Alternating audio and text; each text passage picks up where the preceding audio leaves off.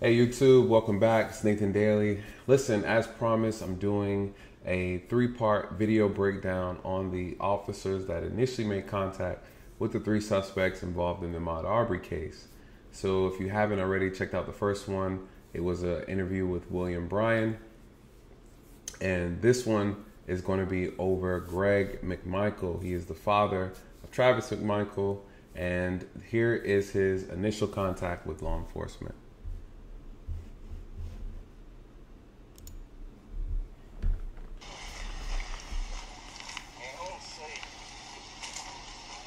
Hey, sir.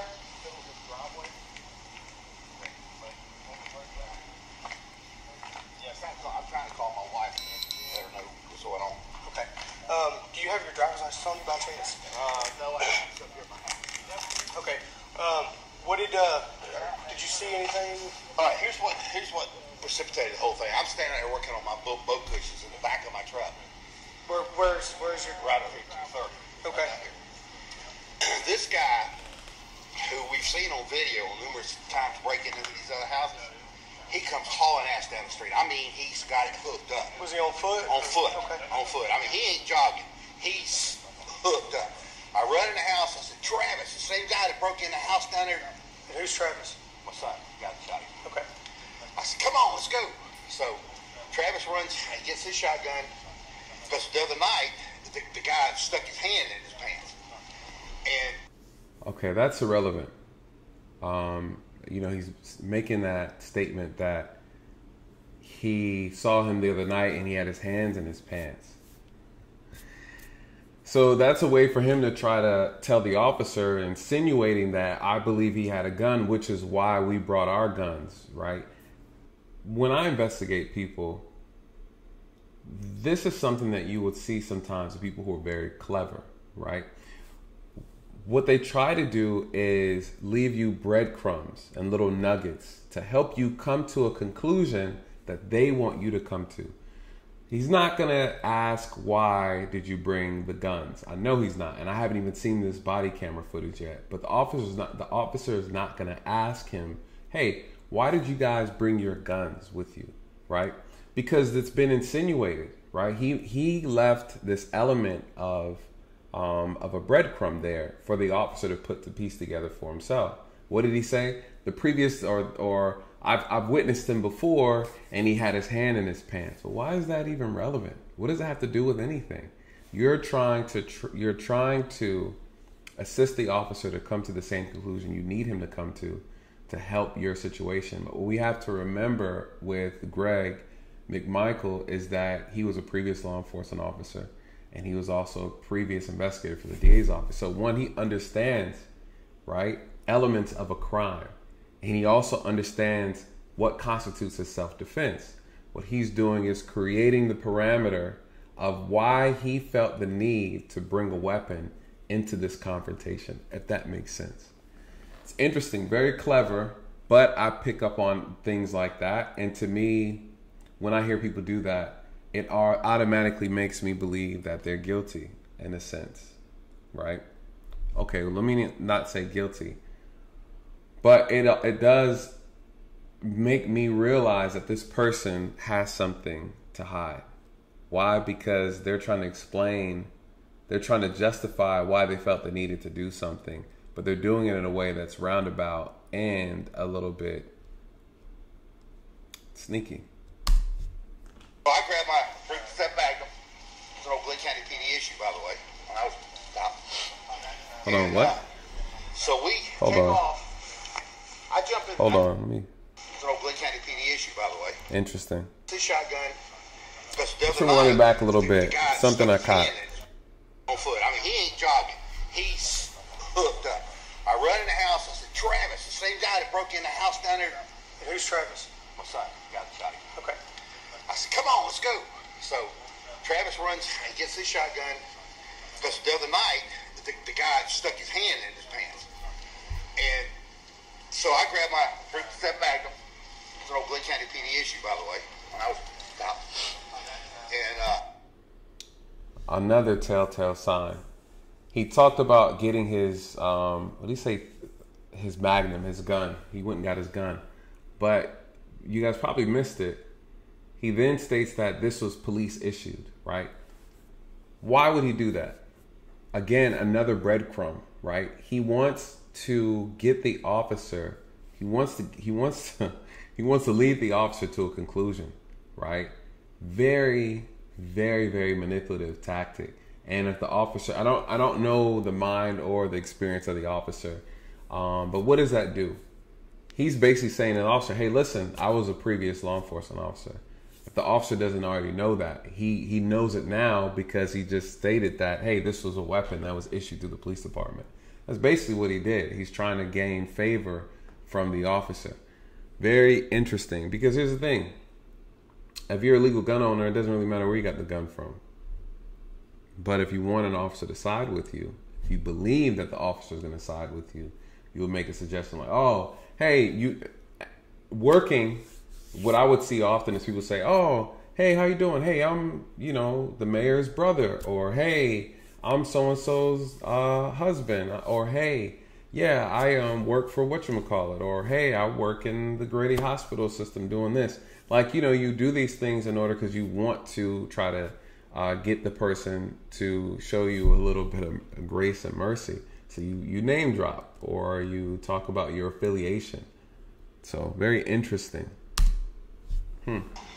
So we take off. I jump in. My grandson's car seat is in the front. So we can't move it. Don't have time to move it. So I kind of sit on top of it. We see him come around the corner. He's going down here. We pull up beside him. Hey, stop! We want to talk to you. And he just keeps on running. And he's looking at us. I mean, we're this close to him, And he keeps on running. Then Roddy pulls out at some point. I don't remember exactly. Except Rodney? Roddy. Where was he? I don't know. He lives down the street here somewhere. Okay. Anyway, he pulls out. We've already passed his house. I think he lives the second house down there on the left. Anyway, we've already passed his house. The guy turns around and he starts running back this way. Roddy pulls out in his truck and kind of blocks it. So I said, Travis, go back that way. He said, no, I'm going to go head him off. So sure enough, he comes around. We come back down here and he's right here. And he starts running past us. And Travis backs up and says, hey, stop. We want to talk to you. Or something to that effect. I don't remember the exact words that was said. Okay, so they're chasing him. And if the conversation went exactly, let's just take for face value what he said. They're following him around. The guy is running.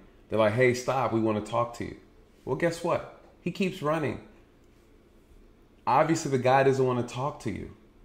This is where you start running into a problem legally, right? Because if you take the same situation and you insert a female in it, now you have a woman and you have 2 men, 3 men and 2 trucks chasing this woman who's jogging down the street, and they're cutting her off. They're keeping her from getting, going to where she's going. Hey, ma'am, stop. Ma'am, stop. Can you stop? We just want to talk to you. She doesn't say anything. She runs the other way. She's trying to get away. Oh, well, we got in the truck, went back around and did this and cut her off again. And listen, that would not be okay if the victim was a woman, right? If let's even just take color out of it. Just in general, a woman, right? No one would find that acceptable. The first encounter and you make contact with the victim, the woman, and you say, hey, ma'am, stop, I want to talk to you. And she walks away from you, tries to avoid you. The second time you try to make contact, that's harassment. Now you're harassing that person, right? That would not be okay if that was a woman. Point blank, period. Nobody cares why you want to stop her. It doesn't matter, right? But I know that's a gender thing, but even being a male, even being a teenager, it doesn't matter the age. People in general, you cannot harass people. You cannot. The sense of entitlement that some people feel like they have, that, hey, we're coming around here and we're telling you to stop. You're supposed to stop for us because we said so. Who are you? Who are you? Me investigating this, the media, I'm like, okay, why are you guys harassing him? That's not your job. Okay, so you stopped him. He ran off from you guys and ran another direction. You followed him again. Hey, stop. Okay, you kept doing this and then now we have someone dead. The first thing in my mind as an officer is, if you guys weren't harassing him, if you guys weren't following him, if you didn't get out the car with a gun, you were the only person who brought a gun to this harassment fight, and this person died because of it. To me, this is a no-brainer. It's a no-brainer. It's a no-brainer. It's so interesting how this whole case unfolded. But anyways, let's keep going. By this time, I'm in the back of the truck. So the guy, he's looking dead at us, he's like from me to you. And he turns and he runs. Travis gets out with the damn shotgun and runs up there. And, I said, Travis, don't shoot. Don't do anything. The guy turns and comes at him. And they start wrestling, and Travis shoots him right in the damn chest. Very interesting. Here's the thing. Why do you need to get out with a gun? I think that's one of the key things. And so what made you fit one? Again, he said it earlier, but why did you even need to bring a gun out and a shotgun? A shotgun. The way he's explaining the altercation, it's as if they were minding their own business and Ahmaud Arbery approached them with the gun out, right? Approached them and harassed them, which led them to have to shoot him. It's so interesting. Again, this is this cognitive dissonance with a lot of people. What is the reality? The reality is you were chasing after somebody, regardless of what you thought they did. And then you're confronted, or you encounter the person, you make contact with the person after you cut them off. And then you say that the person was shot because they came towards you. Man, you can't make this up. You can't make this up. I got to see the police report. I'm so curious to see what the police report says. And the guy was trying to take the shotgun away from him. He's got it on video. Okay. All right. Do me a favor, hang tight. Yeah, I ain't gonna. Let me go. I would like to get his blood out. I rolled I him understand that. to check his pulse. Yeah. Or didn't roll him. I pulled his hand out because he had his hand stuck up under his head. I pulled his arm out, and then I realized he didn't have anything in his hand, and saw that this ain't gonna last long. So is there any way I could? Give me just a second. Sure. Let me get some pictures and stuff like that, Sure. and we'll get everything taken You're right. care of, okay?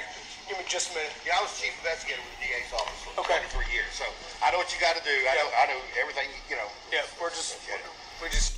There we go. There we go. Wow. I didn't think he was going to do that, but wow, he did it. He just said, hey, I was the chief investigator for the DA's office, blah, blah, blah, for X amount of years. He did it. He dropped it. So that's interesting. I'm shocked. I didn't think he said that. This is my first time seeing the video. This is very interesting. And he talked about he checked the pulse and rolled the body over, checked his hand, didn't have anything in his hands. Very interesting. Again, you're talking to someone who is calm and confident because in their mind truly felt they're doing something justly. All right. Can roll the bases. Exactly. Absolutely. We're here to help. All right. Give me just a second. Maybe I can get the bottle of water from the DA. I think I've got some. First? Yeah, if you don't mind. Yeah, you're all right.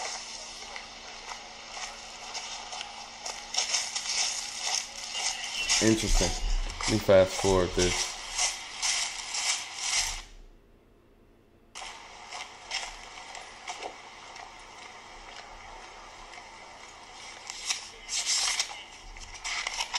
Sorry.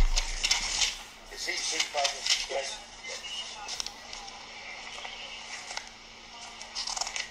What's his name? Leska. Officer. That's Sergeant Leska. Let's go. All right. What's your name? Gregory Johns, JLHNS. McMichael, McMichael. You said Gregory Johns. Yeah. Michael? McMichael. McMichael. And how'd you say you got that blood on you? He had his arm, when he went down, face down, and his arm was tucked up underneath him. And I didn't know if he was going for a weapon or what, because at that point he was still breathing. Yeah. So I pulled his arm out to see if there was a weapon in it. Right. And once I realized there wasn't, that's Okay. the only contact I had with him. We get her in the light, but you see it better. So he talks about assuming he had a weapon on him, which is why he pulled under his arm. So he touched Ahmaud. He said he checked his pulse, pulled his arm to check for a weapon because he landed on his face. He stated that he was still breathing. He did everything but provide any type of emergency CPR or anything like that, which probably wouldn't have mattered because he was shot directly in the chest.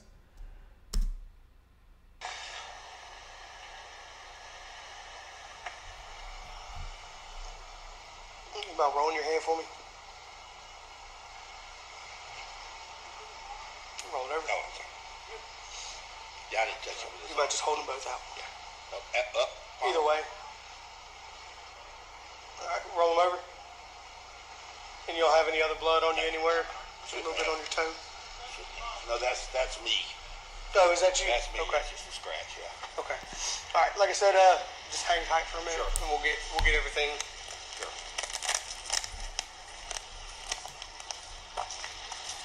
Hey, Greg. How are you? I'm fantastic. Yeah. You're doing this. I do know, Greg. How you doing? I knew y'all would take him down.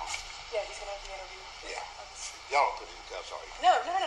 Why would he be in cuffs? Well, I can't see him. No, he's in the ambulance right now. They're cleaning some of the blood off. I got you.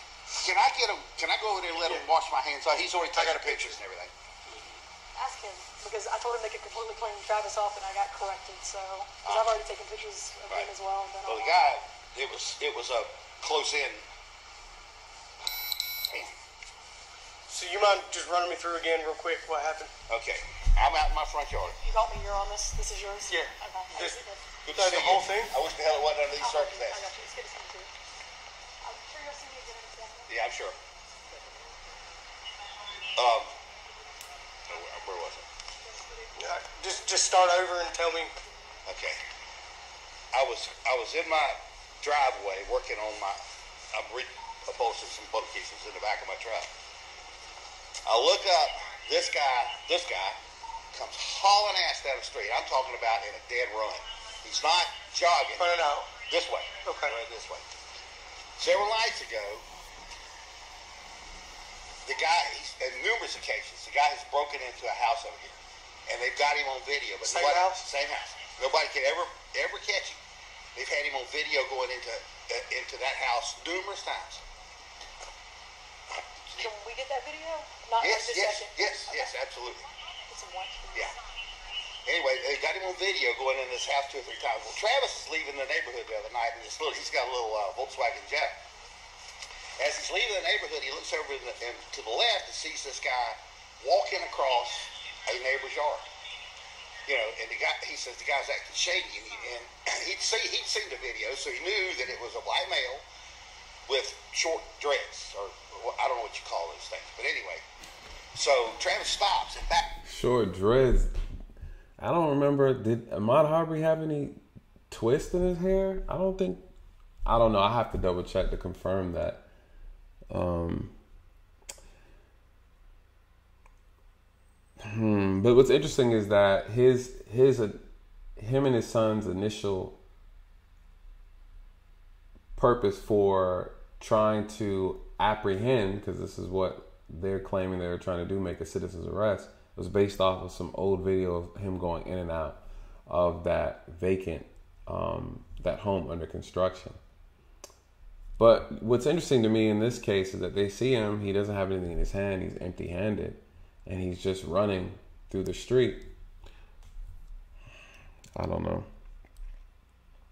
They could have honestly just followed him and called the police and let the police do what they're supposed to do.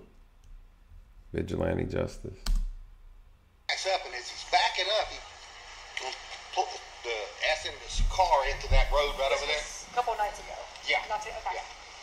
Rash was out here. Rash took the report. Rash has taken the report numerous times on this guy entering this house that's under construction that has video in it. Okay. Anyway, so the guy is, as Travis is backing around, he's walking in the shadow to keep from, to being illuminated. So Travis is trying to do it nonchalantly, act like he didn't see. So at some point the lights hit him. The guy hauls ass into the house. Travis runs down to the house to get me. We take off. I arm myself. He arms himself. We take off back down there. In the meantime, the owner of the house is a banker over, I think he's a banker, over in Alma. And he's got everything on video, and it pops up on his computer. There's an alarm, And so he calls Everybody Diego, but the police. another neighbor down the street. He says, Diego, there's somebody in the house. So Diego actually beat me down there. So Diego's walking around with a 1911 in there, and I recognize Diego, and I identify myself. For those who don't know what a 1911, that's a pistol. Again, he's saying, look, the alarm goes off. I'm calling everybody but the police. We want to basically be private law enforcement in our communities. This is what happens, you guys, when people don't. I'm not going to go there. Him, I don't want to get involved in that damn, back and forth. So. You mind if you please visit as well? Okay. Was he here during you? Yes. Your witness also? Yeah, that's my son that shot him. I was in the back of the truck with him. Okay. I need to get this blood off my hands. All right. Anyway. Can I go and let them EMTs? Yeah, they're dealing now. You mind just finishing? Yeah, okay. So anyway, where was I? Oh, okay, so Diego gets there. Rash arrives. Is that all the witnesses just came in? That I know. No, there's one other. It's Roddy, the guy that drives that truck right there, who has video. You're looking at it right now, thank you. Shane is, yeah. So anyway, okay, so Rash gets here and 2 or 3 other officers. I don't know them. I used to know every officer down there, but Right. since I retired, new guys coming. And so we're all talking. We can't find him. We searched the ground, searched the backyards, everything. So he disappears. So, but I've seen these videos, so I know what the guy looks like. Black male. He wears short pants, generally a white T-shirt. He's got these little short dreads. I don't know what the hell you call them, but anyway. So I'm standing in my front yard just a little while ago. This guy comes hauling ass down the street. Like I said, I mean, like something's after him. In the meantime, so I haul ass back in the house and said, Travis, the guy's running down the street. Let's go. So I haul ass into my bedroom, get my 357 Magnum. Just Glenn County PD issue, by the way, that I toted years ago. There we go again with the police reference. That's cringe. That's a cringy moment when guys do stuff like that.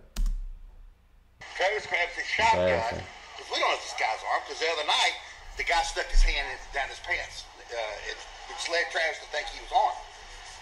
I don't take any chances. So we get in the truck, we get up here to this intersection, see the guy heading down there. So we haul ass. You get to which intersection? Right here, this intersection right here. What's the guy's this road right here? Yeah. What is it? This road right here. This road is, I'm not sure what's the name of this road? So you got this Holmes and Satilla? Right. We got there, but he's running on down Satilla Drive. Okay. Or Burford. Excuse me. He's going down Burford. So we see him. Travis hauls ass up there, tries to cut him off, gets in front of him. The guy turns and runs, so he backs up, and the guy runs again. And in the meantime, Roddy, the other guy in the truck, he pulls out and blocks him. So Travis says he's going to run around the other way, or he says, I'm going to go there. Put your hands real quick and they'll get all the blood off. So you said what I'm talking about. You have me the other side? Thank you. Look at this. This guy is giving people with the Confederate flag a bad name. Look at that. Yikes. What if someone were to say, is that the Confederate flag on the truck? What if someone were to say, Ahmaud saw the Confederate flag on the truck and felt he was being pursued by racist people, right? Like, what if that's going on through his head? You see what he has on the front. I mean, that to me, that could be considered looked at as evidence as well, you know. And because there is this perception that people who have the Confederate flag, or they have it on their car or in front of their home, or people who had that because they're associated with makes them a racist, which isn't true. Are there racist people who have Confederate flags? I'm pretty sure. But that is the perception. So what if Ahmaud is looking at this truck chasing him down and he sees the Confederate flag symbol on the front bumper and he's like, oh my God, I'm in fear for my life, right? Well, we can't ask him these questions because he's dead, you know? And so this is the problem with the case. No one knows how he feels. And like, again, this reminds me a lot of the Trayvon Martin situation. No one asked, what do you think this boy was thinking and feeling when he was being chased and harassed by this adult, right? These are the questions that I didn't hear people ask, but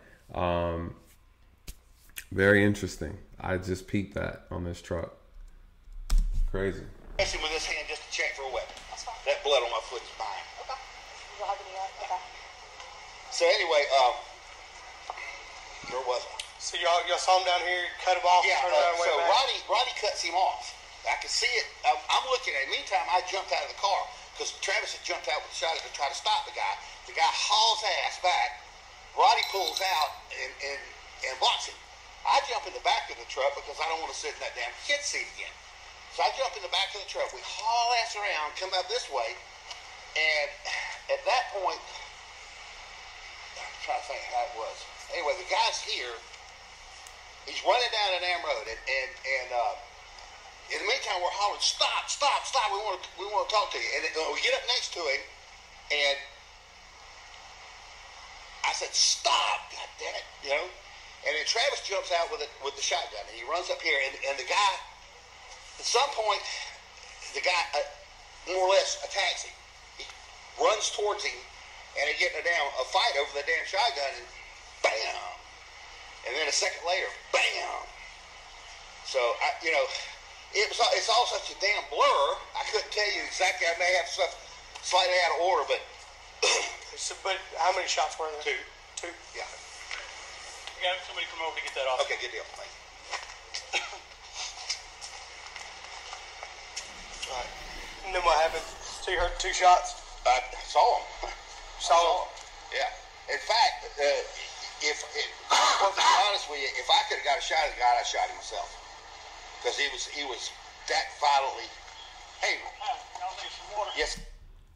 Wow. Interesting.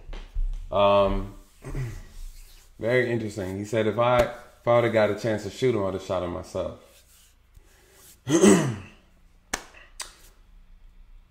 What Greg is saying is that when his son jumped out the truck with the shotgun, he's alleging that Ahmaud came to him and put Travis in a situation where he had to defend himself, right? It's almost as if he forgot the entire 5 minutes prior to, right? That you guys were actually violating his personal space. You guys were actually really coming into his place of comfort, violating his place of safety. It was you guys. It was all 3 of you. And now, really, to be completely honest, the way I see it is the real self-defense is on Ahmaud Arbery defending himself against 3 men who were chasing him in trucks and prevented him from getting away. And not only that, when they tried to stop him, they confronted him with guns. And maybe in Ahmaud Arbery's mind that there was only one way he was going to survive. He had to fight, even though he had a gun pointed at him. That this was his only opportunity, and it was best that he tried to fight and fight the man with the gun, a shotgun at that. No one is asking, what do you think Ahmaud Arbery was thinking? Man, this is deep. I do. Can you pour some water on my hand, please? We've got some wipes coming. Yeah, well, I just poured it. There you go. Here, get over here so it won't splash. Just let me get just a little bit.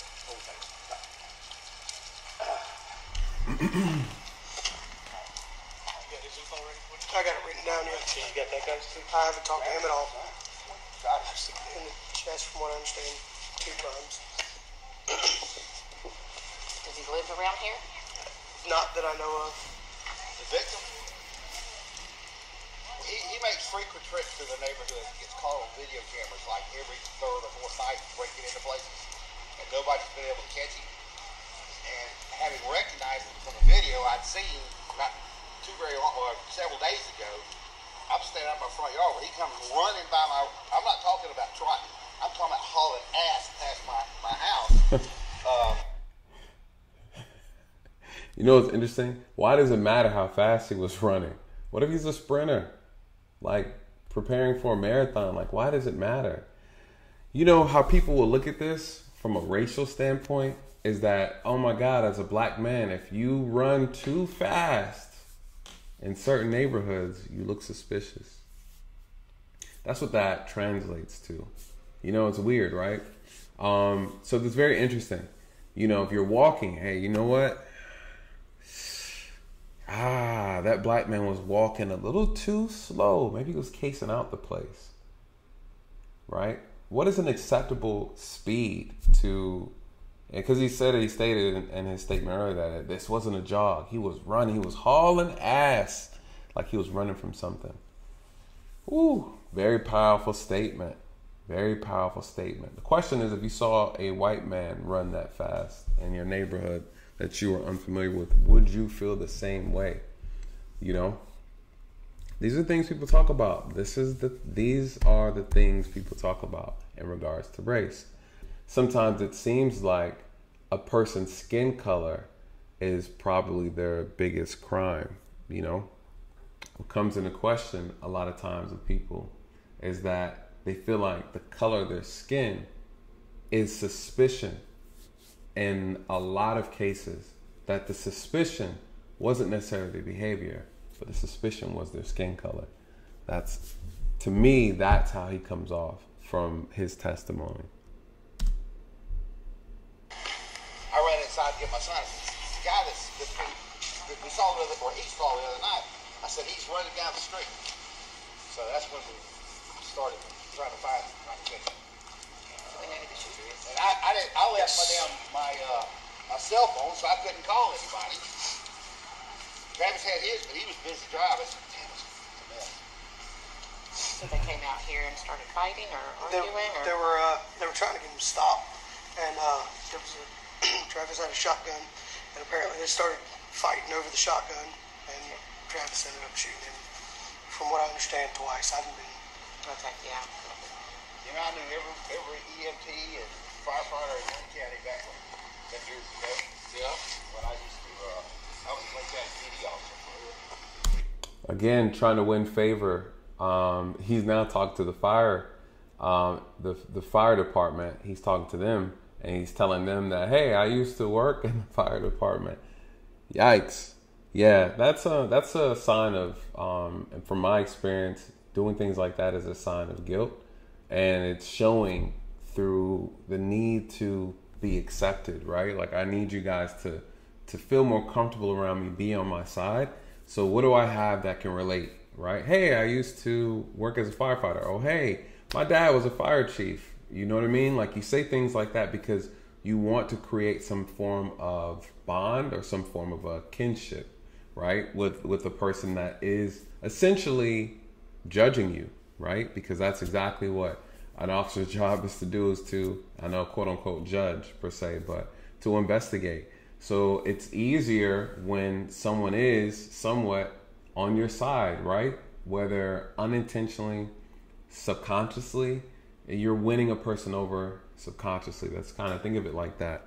Very, very manipulative tactic, but a lot of times people who are guilty of something or feel guilt tend to do that, in my experience. So don't quote me on it, but from my experience, I've noticed that. And that, to me, is always a very good indicator that that person is someone I need to pay very close attention to.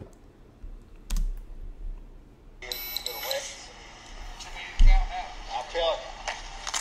That's the last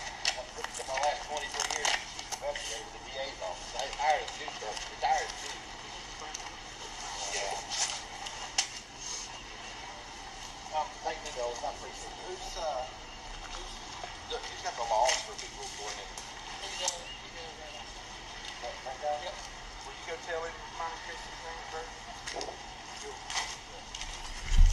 of I might fast forward. Looks like that might be it for the initial. Boo. Yeah. No, I think we're all getting small pieces of. I'm going to just cut it there. That pretty much concludes the initial contact that the officers made. So you've heard his raw testimony, his explanation of what took place, and his involvement. So thank you for checking out the video. Like, subscribe, and even share, comment. We'd love to hear what you guys think about this incident.